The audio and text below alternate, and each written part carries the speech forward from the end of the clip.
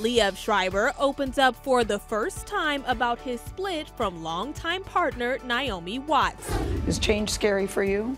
Yeah, of course it is. The Broadway star appeared on CBS This Morning Thursday and candidly addressed how he remains close to his ex for the sake of their kids. But, you know, we're parents together. Yeah. So we'll be together for the rest of our lives, no matter what. And we're very close. Yeah, I'm glad to hear that. Hopefully that never changes, and I don't think it will.